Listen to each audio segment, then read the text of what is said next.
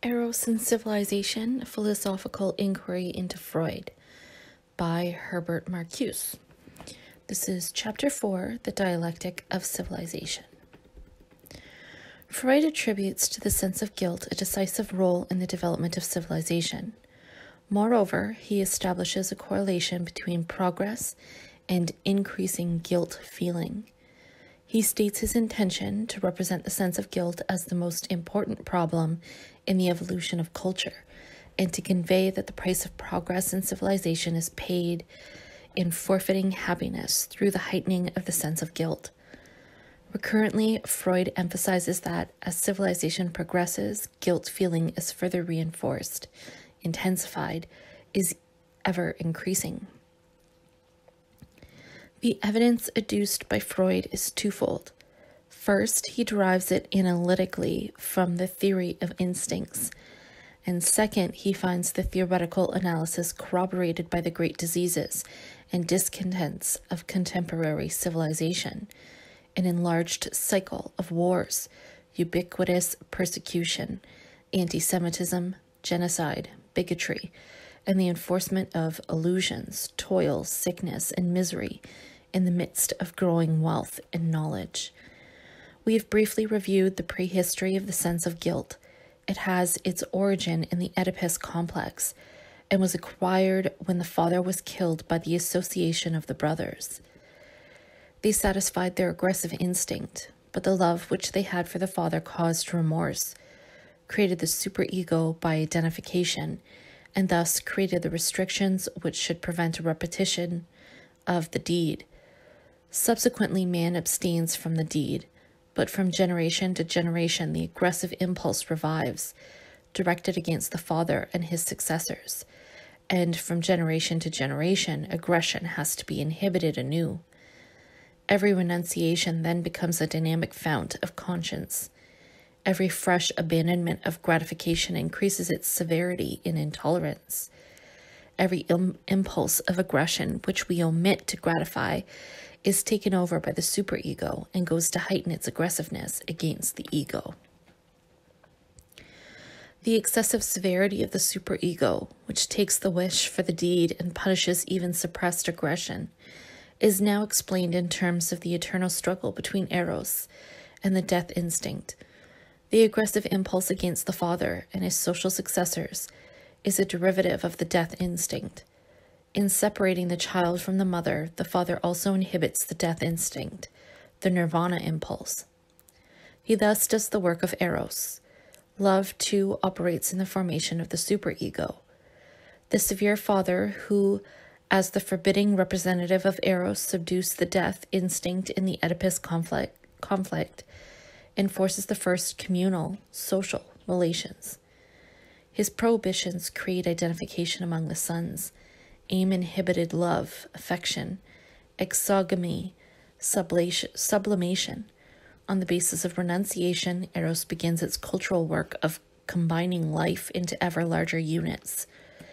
And as the father is multiplied, supplemented, and replaced by the authorities of society, as prohibitions and inhibitions spread, so do the aggressive impulse and its objects.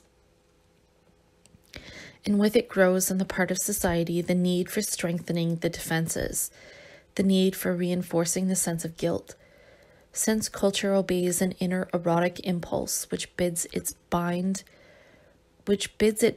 mankind into a closely knit mass, it can achieve this aim only by means of its vigilance, its fomenting, an ever-increasing sense of guilt. That which began in relation to the father ends in relation to the community.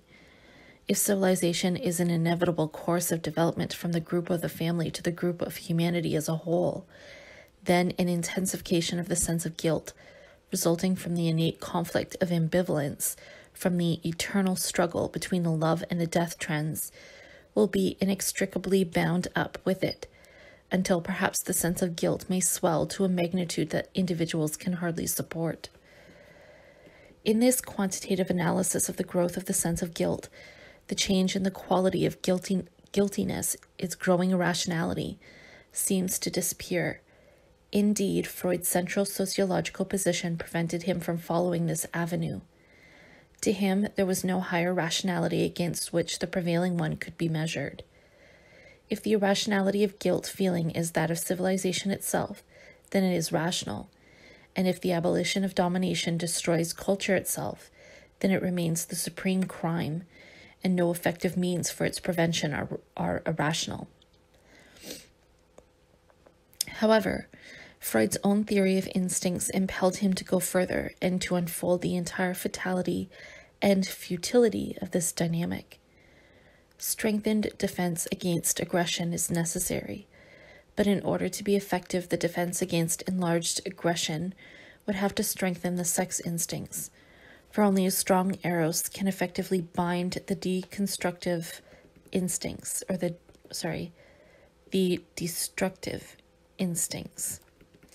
And this is precisely what the developed civilization is incapable of doing, because it depends for its very existence on extended and intensified regimentation and control. The chain of inhibitions and deflections of instinctual aims cannot be broken. Our civilization is, generally speaking, founded on the suppression of instincts. Civilization is first of all progress in work, that is, work for the procurement and augmentation of the necessities of life. This work is normally without satisfaction in itself. To Freud, it is unpleasurable, painful.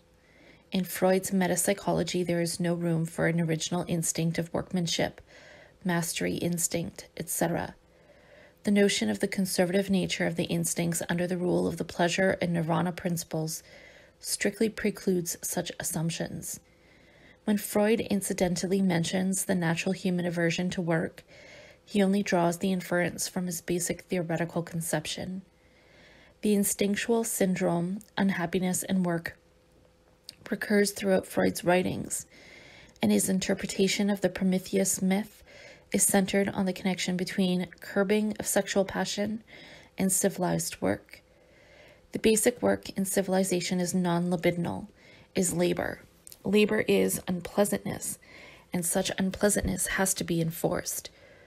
For what motive would induce man to put his sexual energy to other uses if, by any disposal of it, he could obtain fully satisfying pleasure? He would never let go of this pleasure and would make no further progress.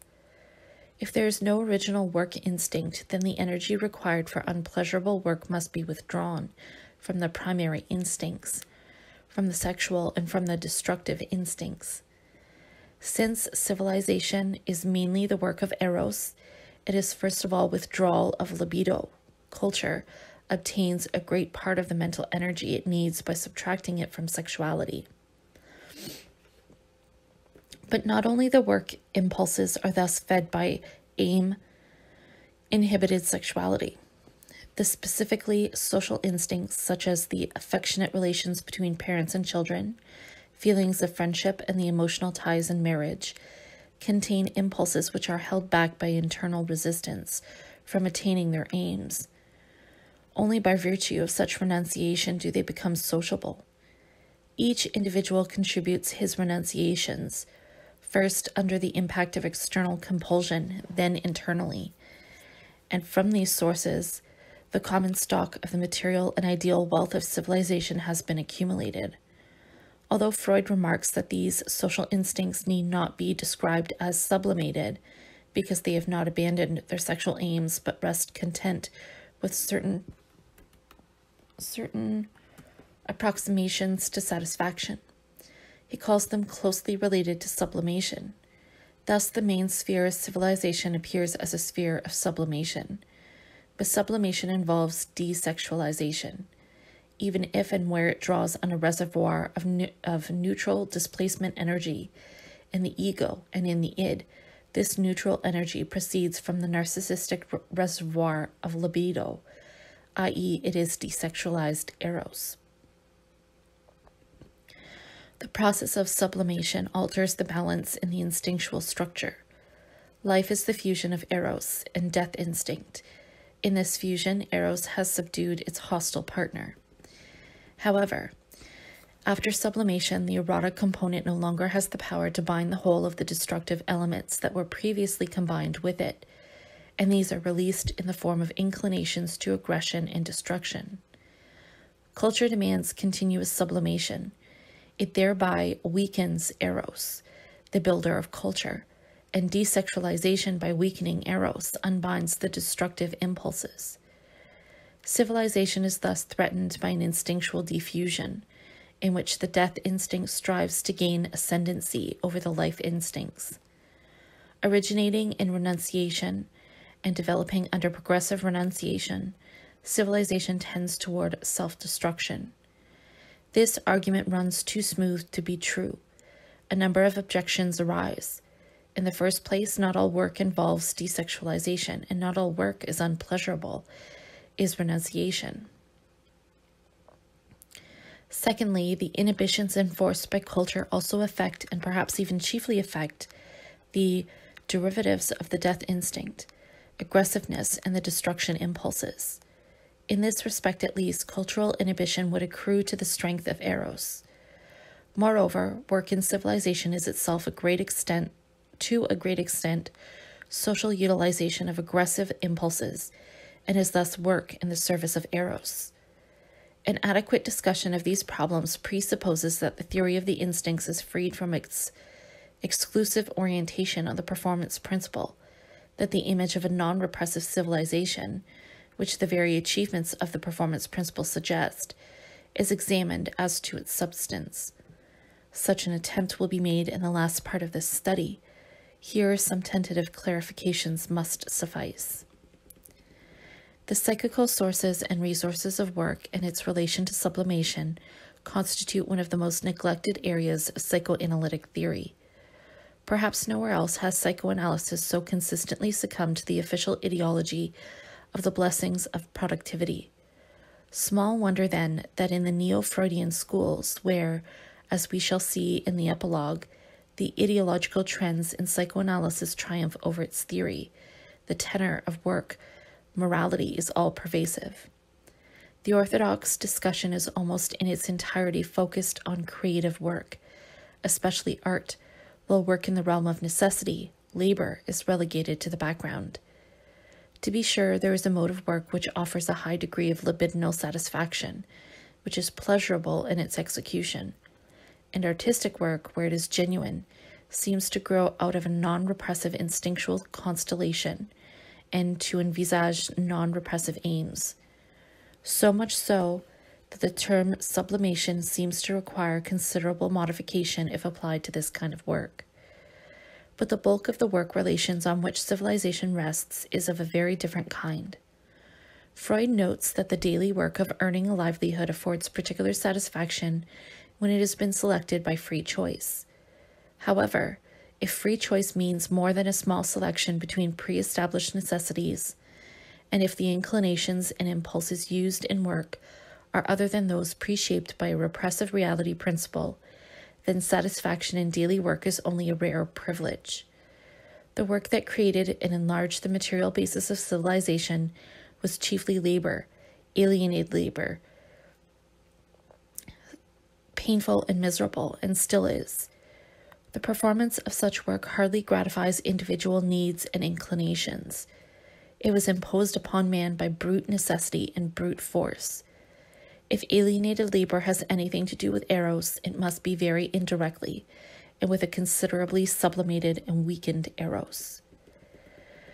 But does not the civilized inhibition of aggressive impulses in work offset the weakening of Eros? Aggressive as well as libidinal impulses are supposed to be satisfied in work by way of sublimation, and the culturally beneficial sadistic character of work has often been emphasized. The development of techniques and technological rationality absorbs to a great extent the modified destructive instincts. The instinct of destruction, when tempered and harnessed, as it were, inhibited in its aim, and directed towards objects, is compelled to provide the ego with satisfaction of its needs and with power over nature. Techniques provide the very basis for progress. Technological rationality sets the mental and behaviorist pattern for productive performance, and power over nature has become practically identical with civilization. Is the destructiveness sublimated in these activities sufficiently subdued and diverted to assure the work of Eros? It seems that socially useful destructiveness is less sublimated than socially useful libido. To be sure, the diversion of destructiveness from the ego to the external world secured the growth of civilization. However, extroverted destruction remains destruction. Its objects are in most cases actually and violently assailed, deprived of their form, and reconstructed only after partial destruction. Units are forcibly divided and the component parts forcibly rearranged. Nature is literally violated. Only in certain categories of sublimated aggressiveness, as in surgical practice, does such violation directly strengthen the life of its object. Destructiveness in extent and intent seems to be more directly satisfied in civilization than the libido. However, while the destructive impulses are thus being satisfied, such satisfaction cannot stabilize their energy in the service of Eros. Their destructive force must drive them beyond this servitude and sublimation, for their aim is not matter, not nature, not any object, but life itself. If they are the derivatives of the death instinct, then they cannot accept as final any substitutes. Then, through constructive technological destruction, through the constructive violation of nature, the instincts would still operate toward the annihilation of life. The radical hypothesis of beyond the pleasure principle would stand. The instincts of self-preservation, self-assertion, and mastery, insofar as they have absorbed this destructiveness, would have the function of assuring the organism's own path to death. Freud retracted this hypothesis as soon as he advanced it, but his formulations in Civilization and its discontents seem to restore its essential content. And the fact that the destruction of life, human and animal, has progressed with the progress of civilization, that cruelty and hatred and the scientific extermination of men have increased in relation to the real possibility of the elimination of oppression, this feature of late industrial civilization would have instinctual roots which perpetuate destructiveness beyond all rationality. The growing mastery of nature, then, would, with the growing productivity of labor, develop and fulfill the human needs only as a byproduct. Increasing cultural wealth and knowledge would provide the material for progressive destruction and the need for increasing instinctual repression. This thesis implies the existence of objective criteria for gauging the degree of instinctual repression at a given stage of civilization.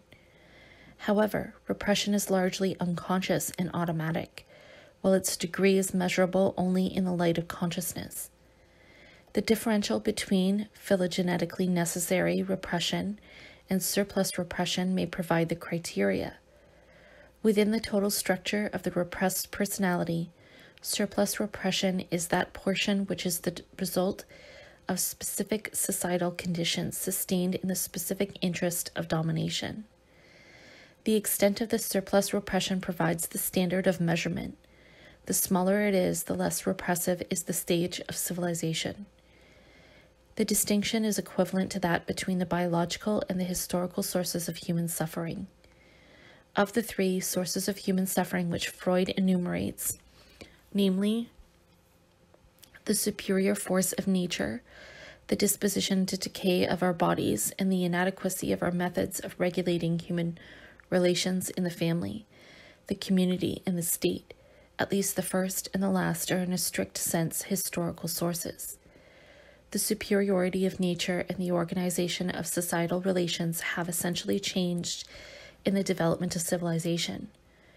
Consequently, the necessity of repression and of the suffering derived from it varies with the maturity of civilization, with the extent of the achieved rational mastery of nature and of society. Objectively, the need for instinctual inhibition and restraint depends on the need for toil and delayed satisfaction. The same and even a reduced scope of instinctual regimentation would constitute a higher degree of repression at a mature stage of civilization, when the need for renunciation and toil is greatly reduced by material and intellectual progress. When civilization could actually afford a considerable release of instinctual energy expended for domination and toil. Scope and intensity of instinctual repression obtain their full significance only in relation to the historically possible extent of freedom. For Freud, is progress in civilization progress in freedom? We have seen that Freud's theory is focused on the recurrent cycle, domination, rebellion, domination. But the second domination is not simply a repetition of the first one. The cyclical movement is progress in domination. From the primal father via the brother clan to the system of institutional authority characteristic of mature civilization, domination becomes increasingly impersonal, objective, universal, and also increasingly rational, effective, productive. At the end, under the rule of the fully developed performance principle, subordination appears as implemented through the social division of labor itself. Although physical and personal force remains an indispensable instrumentality. Society emerges as a lasting and expanding system of useful performances. The hierarchy of functions and relations assumes the form of objective reason. Law and order are identical with the life of society itself. In the same process, repression too is depersonalized. Constraint and regimentation of pleasure now become a function and natural result of the social division of labor. To be sure, the father, as paterfamilias, still performs the basic regimentation of the instincts which prepares the child for the surplus repression on the part of society during his adult life. But the father performs this function as the representative of the family's position in the social division of labor, rather than as the possessor of the mother. Subsequently, the individual's instincts are controlled through the social utilization of his labor power. He has to work in order to live, and this work requires not only 8, 10, 12 daily hours of his time, and therefore a corresponding diversion of energy, but also during these hours and the remaining ones, a behavior in conformity with the standards and morals of the performance principle. Historically, the reduction of Eros to procreative monogamic sexuality, which completes the subjection of the pleasure principle to the reality principle, is consummated only when the individual has become a subject-object of labor in the apparatus of his society, whereas ontogenetically, the primary suppression of infantile sexuality remains the precondition for this accomplishment. The development of a hierarchical system of social labor not only rationalizes domination, but also contains the rebellion against domination. At the individual level, the primal revolt is contained within the framework of the normal Oedipus conflict. At the societal level, recurrent rebellions and revolutions have been followed by counter-revolutions and restorations. From the slave revolts in the ancient world to the socialist revolution, the struggle of the oppressed has ended in establishing a new, better system of domination. Progress has taken place through an improving chain of control. Each revolution has been the conscious effort to replace one ruling group by another, but each revolution has also released forces that have overshot the goal, that have striven for the abolition of domination and exploitation. The ease with which they have been defeated demands explanations. Neither the prevailing constellation of power, nor immaturity of the productive forces, nor absence of class consciousness provides an adequate answer. In every revolution, there seems to have been a historical moment when the struggle against domination might have been victorious, but the moment passed. An element of self-defeat seems to be involved in this dynamic, regardless of the validity of such reasons as the prematurity and inequality of forces. In this sense, every revolution has also been a betrayed revolution. Freud's hypothesis on the origin and the perpetuation of guilt feeling elucidates, in psychological terms, this sociological dynamic. It explains the identification of those who revolt with the power against which they revolt. The economic and political incorporation of the individuals into the hierarchical system of labor is accompanied by an instinctual process in which the human objects of domination reproduce their own repression. And the increasing rationalization of power seems to be reflected in an increasing rationalization of repression. In retaining the individuals as instruments of labor, forcing them into renunciation and toil, domination no longer merely or primarily sustains specific privileges, but also sustains society as a whole on an expanding scale. The guilt of rebellion is thereby greatly intensified. The revolt against the primal father eliminated an individual person who could be and was replaced by other persons. But when the dominion of the father has expanded into the dominion of society, no such replacement seems possible, and the guilt becomes fatal. Rationalization of guilt feeling has been completed. The father, restrained in the family and in his individual biological authority, is resurrected far more powerful in the administration which preserves the life of society, and in the laws which preserve the administration. These final and most sublime incarnations of the Father cannot be overcome symbolically by emancipation. There's no freedom from administration and its laws, because they appear as the ultimate guarantors of liberty. The revolt against them would be the supreme crime again, this time not against the despot animal who forbids gratification, but against the wise order which secures the goods and services for the progressive satisfaction of human needs. Rebellion now appears as the crime against the whole of human society, and therefore as beyond reward and beyond redemption. However, the very progress of civilization tends to make this rationality a spurious one. The existing liberties and the existing gratifications are tied to the requirements of domination. They themselves become instruments of repression. The excuse of scarcity, which has justified institutionalized repression since its inception, weakens as man's knowledge and control over nature enhances the means for fulfilling human needs with a minimum of toil.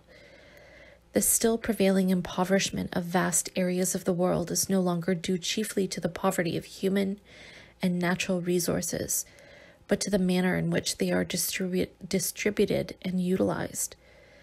This difference may be irrelevant to politics and to politicians, but it is of decisive importance to a theory of civilization which derives the need for repression from the natural and perpetual disproportion between human desires and the environment in which they must be satisfied.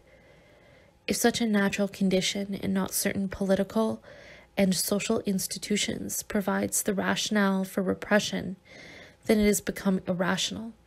The culture of industrial civilization has turned the human organism into an ever more sensitive, differentiated, exchangeable instrument, and has created a social wealth sufficiently great to transform this instrument into an end in itself.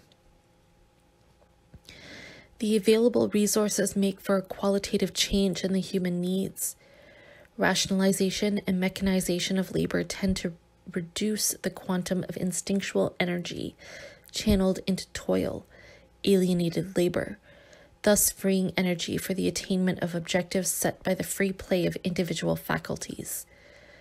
Technology operates against the repressive utilization of energy insofar as it minimizes the time necessary for the production of the necessities of life, thus saving time for the development of needs beyond the realm of necessity and of necessary waste.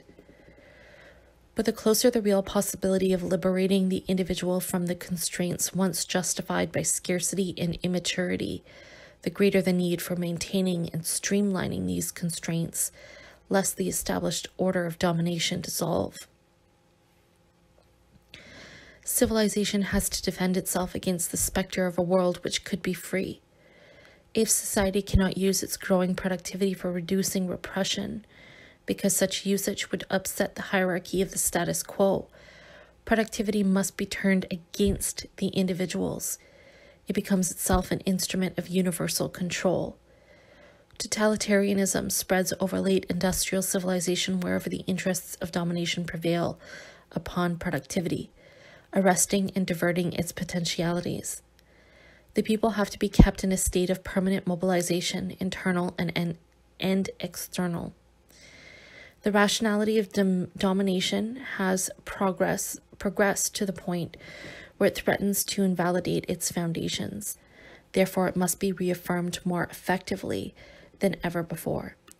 This time there shall be no killing of the father, not even a symbolic killing, because he may not find a successor. The automization of the superego indicates the defense mechanisms by which society meets the threat. The defense consists chiefly in a strengthening of controls, not so much over the instincts as over consciousness, which, if left free, might recognize the work of repression in the bigger and better satisfaction of needs. The manipulation of consciousness, which has occurred throughout the orbit of contemporary industrial civilization, has been described in the various interpretations of totalitarian and popular cultures, coordination of the private and public existence, of spontaneous and required reactions. The promotion of thoughtless leisure activities, the triumph of anti-intellectual ideologies exemplify the trend.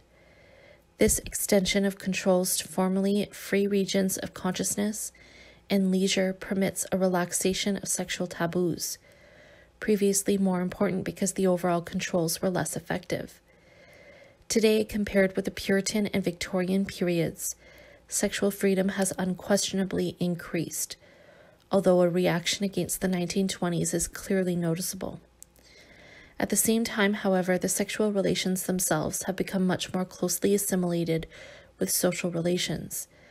Sexual liberty is harmonized with profitable conformity.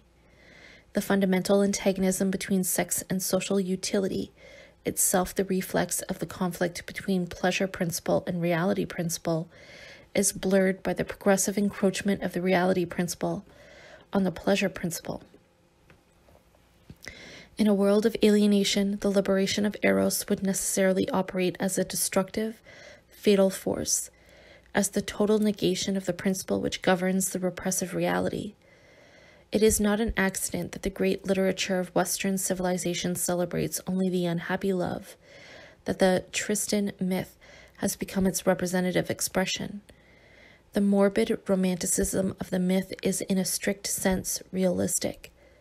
In contrast to the destructiveness of the liberated Eros, the relaxed sexual morality within the firmly entrenched system of monopolistic controls itself serves the system.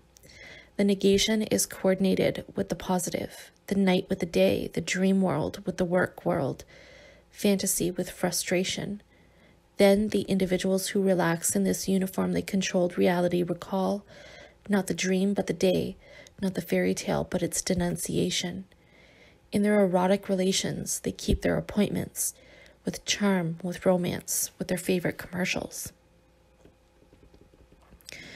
But within the system of unified and intensified controls, decisive changes are taking place. They affect the structure of the superego and the content and manifestation of guilt feelings. Moreover, they tend toward a state in which the completely alienated world, expending its full power, seems to prepare the stuff and material for a new reality principle.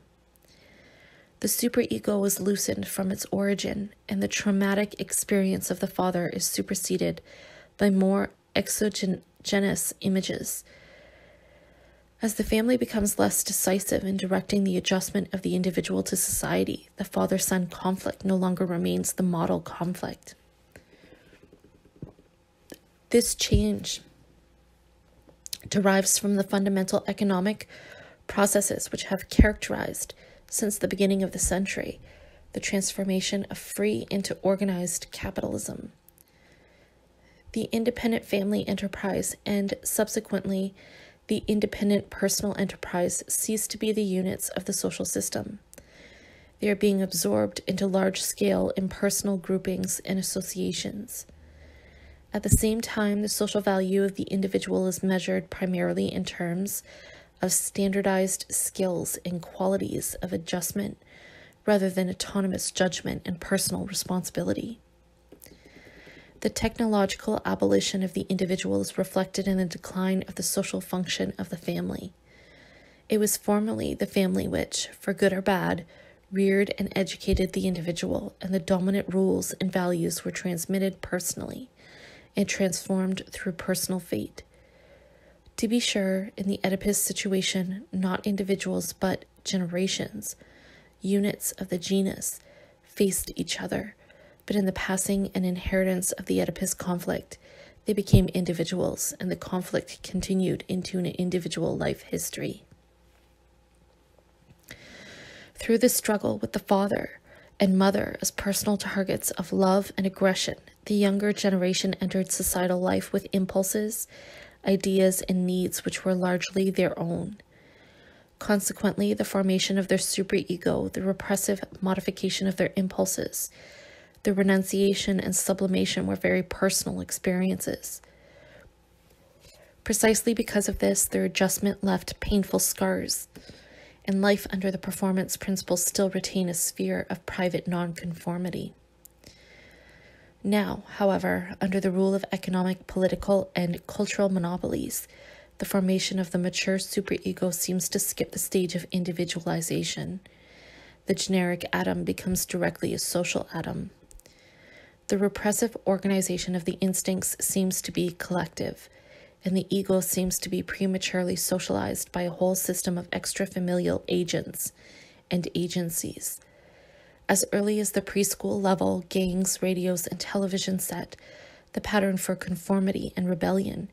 Deviations from the pattern are punished not so much within the family as outside and against the family. The experts of the mass media transmit the required values. They offer the perfect training and efficiency, toughness, personality, dream, and romance. With this education, the family can no longer compete. In the struggle between the generations, the sides seem to be shifted. The son knows better. He represents the mature reality principle against its obsolescent paternal forms. The father, the first object of aggression in the Oedipus situation, later appears as a rather inappropriate target of aggression. His authority as transmitter of wealth, skills, experiences is greatly reduced. He has less to offer and therefore less to prohibit. The progressive father is a most unsuitable enemy and a most unsuitable ideal. But so is any father who no longer shapes the child's economic, emotional, and intellectual future. Still, the prohibitions continue to prevail. The repressive control of the instincts persists, and so does the aggressive impulse. Who are the father substitutes against which it is primarily directed? As domination congeals into a system of objective administration, the images that guide the development of the superego become depersonalized. Formerly, the superego was fed by the master, the chief, the principal. These represented the reality principle in their tangible personality, harsh and benevolent, cruel and rewarding. They provoked and punished the desire to revolt. The enforcement of conformity was their personal function and responsibility. Respect and fear could therefore be accompanied by hate of what they were and did as persons. They presented a living object for the impulses and for the conscious efforts to satisfy them.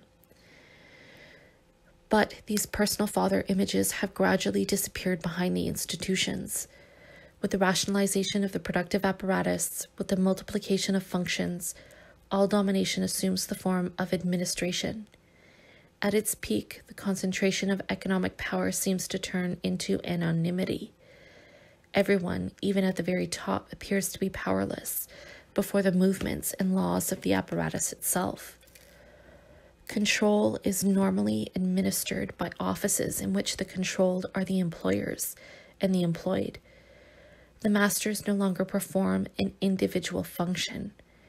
The sadistic principals, the capitalist exploiters, have been transformed into salaried members of a bureaucracy, whom their subjects meet as members of another bureaucracy. The pain, frustration, impotence of the individual derive from a highly productive and efficiently functioning system in which he makes a better living than ever before. Responsibility for the organization of his life lies with the whole. the system, the sum total of the institutions that determine, satisfy, and control his needs. The aggressive impulse plunges into a void, or rather the hate encounters smiling colleagues, busy competitors, obedient officials, helpful social workers who are all doing their duty and who are all innocent victims. Thus, repulsed aggression is again introjected. Not suppression, but the suppressed is guilty. Guilty of what? Material and intellectual progress has weakened the force of religion below the point where it can sufficiently explain the sense of guilt. The aggressiveness turned against the ego threatens to become senseless. With his consciousness coordinated, his privacy abolished, his emotions integrated into conformity, the individual has no longer enough mental space for developing himself against his sense of guilt, for living with a conscience of his own. His ego has shrunk to such a degree that the multiform antagonistic processes between id, ego, and superego cannot unfold themselves in their classic form. Still, the guilt is there. It seems to be a quality of the whole rather than of the individuals. Collective guilt, the affliction of an institutional system which wastes and arrests the material and human resources at its disposal. The extent of these resources can be defined by the level of fulfilled human freedom attainable through truly rational use of the productive capacity. If this standard is applied, it appears that in the centers of industrial civilization, man is kept in a state of impoverishment, both cultural and physical. Most of the cliches with which sociology describes the process of dehumanization in present-day mass culture are correct, but they seem to be slanted in the wrong direction. What is retrogressive is not mechanization and standardization, but their containment, not the universal coordination, but its concealment under spurious liberties, choices, and individualities. The high standard of living in the domain of the great corporations is restrictive in a concrete sociological sense. The goods and services that the individuals buy control their needs and petrify their faculties. In exchange for the commodities that enrich their life, the individuals sell not only their labor, but also their free time. The better living is offset by the all-pervasive control over living.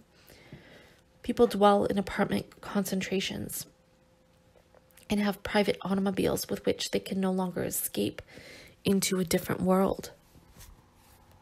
They have huge refrigerators filled with frozen foods. They have dozens of newspapers and magazines that espouse the same ideals.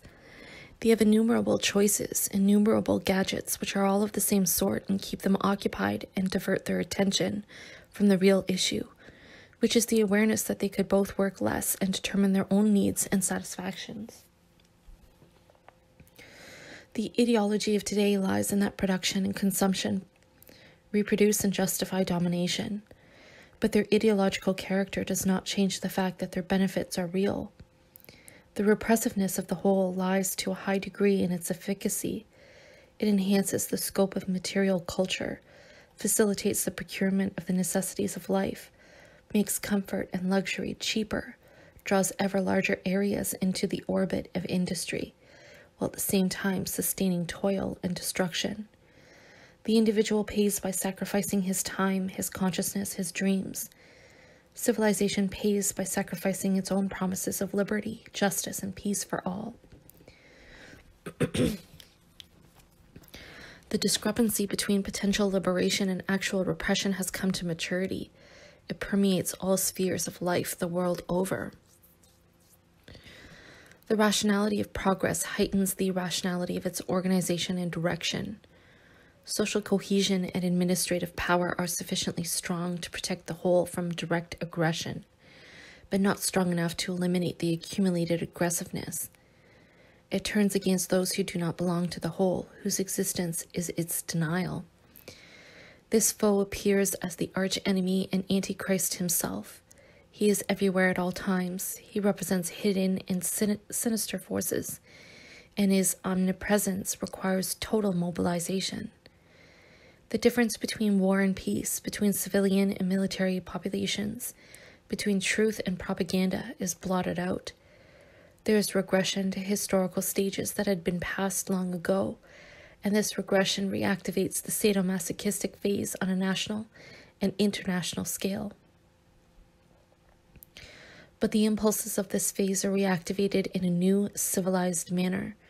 Practically without sublimation, they become socially useful activities in concentration and labor camps, colonial and civil wars, impunitive expeditions, and so on. Under these circumstances, the question whether the present stage of civilization is demonstrably more destructive than the preceding ones does not seem to be very relevant. In any case, the question cannot be avoided by pointing to the destructiveness prevalent throughout history. The destructiveness of the present stage reveals its full significance only if the present is measured, not in terms of past stages, but in terms of its own potentialities. There is more than a quantitative difference in whether wars are waged by professional armies in confined spaces or against entire populations on a global scale, whether technical inventions that could make the world free from misery are used for the conquest or for the creation of suffering, whether thousands are slain in combat or millions scientifically exterminated with the help of doctors and engineers, whether exiles can find refuge across the frontiers or are chased around the earth, whether people are naturally ignorant or are being made ignorant by their daily intake of information and entertainment.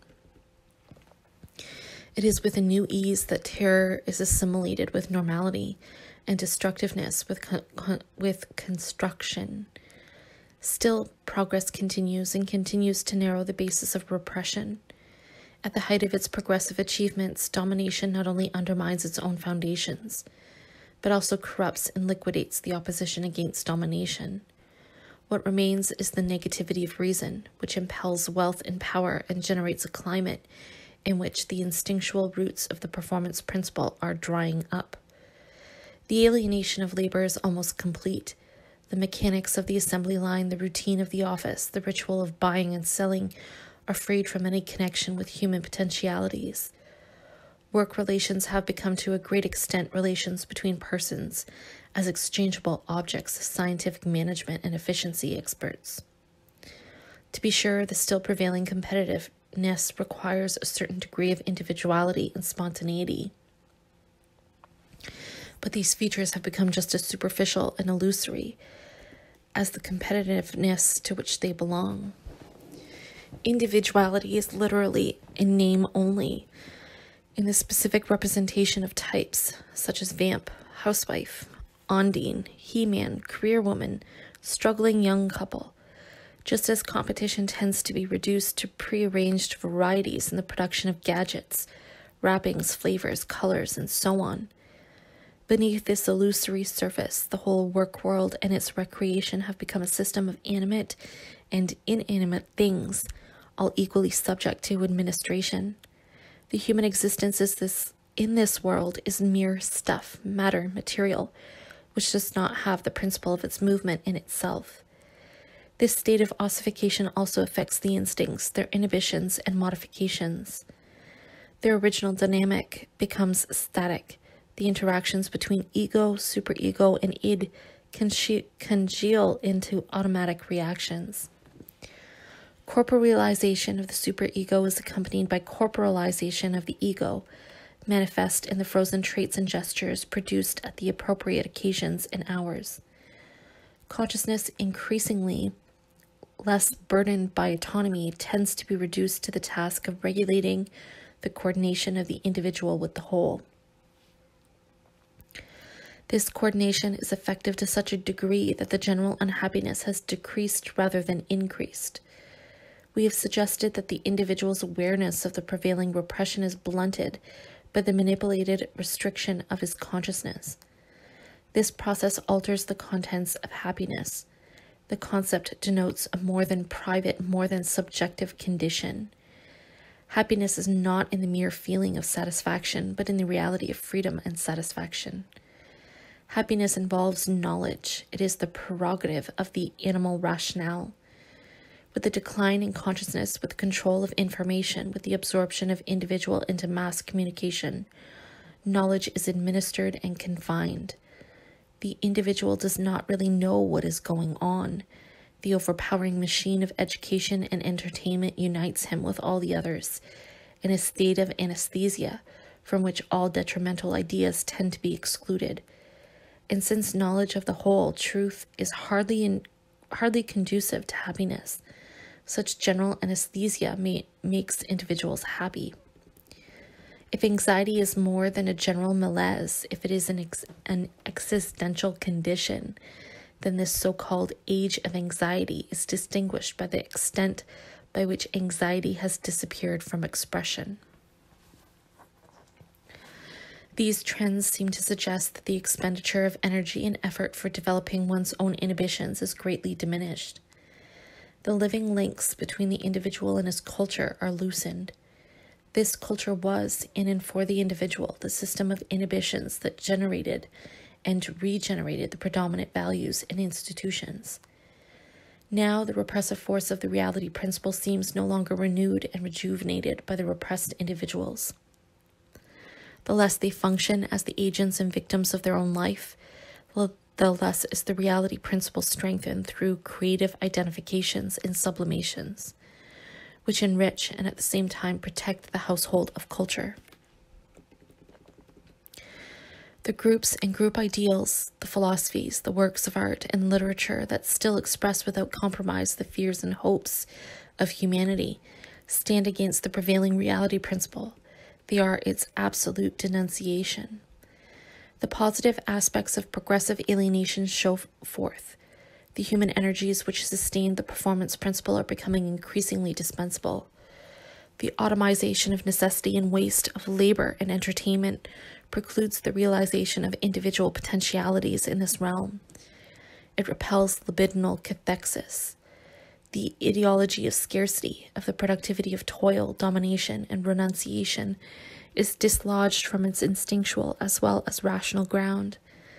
The theory of alienation demonstrated the fact that man does not realize himself in his labor, that his life has become an instrument of labor, that his work and its products have assumed a form and power independent of him as an individual. But the liberation from this state seems to require not the arrest of alienation, but its consummation, not the reactivation of the repressed and productive personality, but its abolition. The elimination of human potentialities from the world of alienated labor creates the preconditions for the elimination of labor from the world of human potentialities.